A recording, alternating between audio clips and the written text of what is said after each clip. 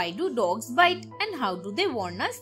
Dog aggression is a very complex topic, but in the dog's mind, its reason for biting may be quite simple.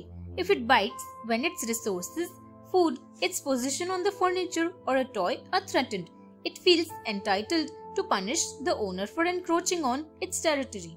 The number of people who would believe that there is a generation of dogs intent on biting people for fun is quite alarming. Why do dogs bite? Well, let's be clear on one thing. Dogs can and do bite. Their mouths are their first line of defense and attack. When dogs do bite, the consequences range from shock, minor injuries, all the way to fatalities. Dog bites are in fact avoidable. A better understanding of a dog's body language can help us get somewhere near to understanding the reasons and motivations for its biting and serious attacks.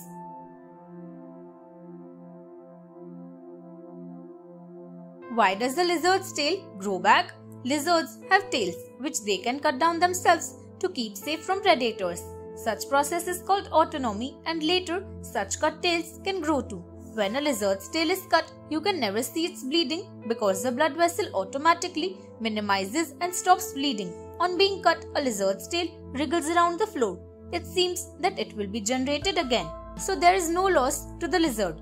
But in actual, a lizard keeps its fat stored in its tail, so the loss of the tail can cause a lizard to feel deficiency. A new tail takes around 9 weeks to generate. In the beginning, you can see just a dark stump of lymph vessels. Sometimes the tail does not cut down completely. Later it heals. In such a situation, a lizard can have 2 or 3 tails. Lizards are able to grow new tails for them through limb generation. Why do we blink our eyes? Eyelid which blinks is one of the involuntary movements in the human body.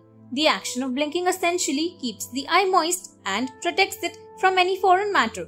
The fold of skin which forms the eyelid also has sebaceous glands underneath it, which secrete oils to keep our eyes away from drying. The rapid action of these muscles does not interfere with our vision or sight.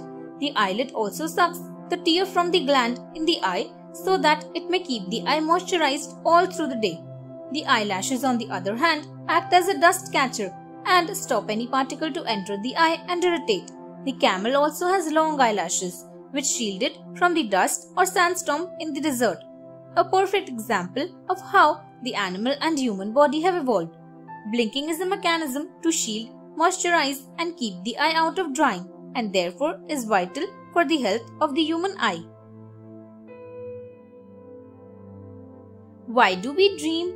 Dream is what we experience, see, and feel during sleep. But why is it caused? Whether it has some purpose or not is not fully answered by anyone yet.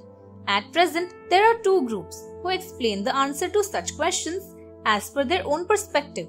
But in some points, both are the same, as dreaming takes place during REM or rapid eye movement, sleeping phase, etc. In 1977, J. Allen Hobson and Robert McCarley gave the activation synthesis model of dreaming. Accordingly, during REM sleep, our brain gets activated and causes the areas of limbic system, amygdala and hippocampus involved in emotions, memories, sensations, etc., which result in dreaming. Finally, our brain synthesizes and interprets this internal activity in signals. As per Hobson, dreams are never meaningless, but whether it is truth or not, no one knows till now. Thanks for watching. Do like, share, subscribe to Sahil Book House.